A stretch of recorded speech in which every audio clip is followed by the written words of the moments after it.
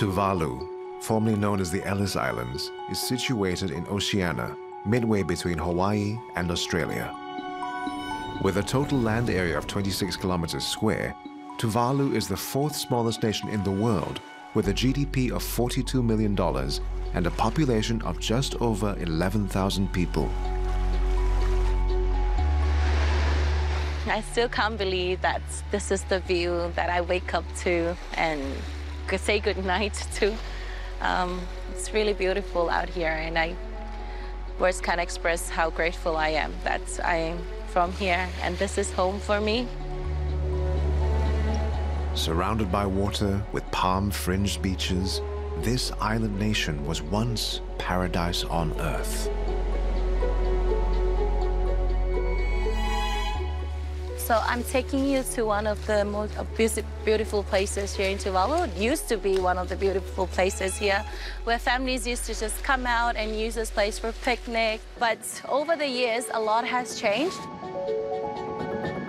This is how high the land was before, but it just has been washed away over the years.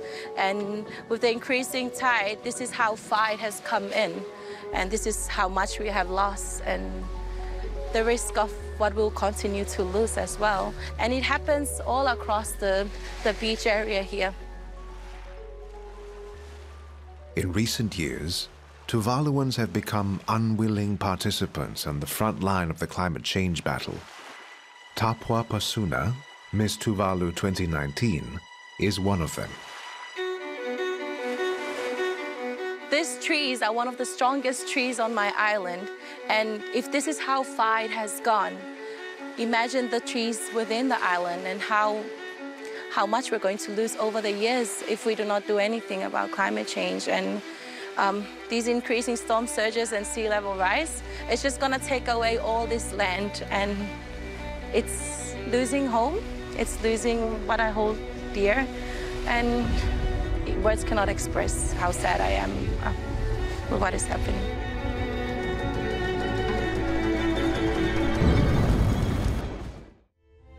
It has been a big change, not only to the physical setting of the island, but also what we usually see as summertime.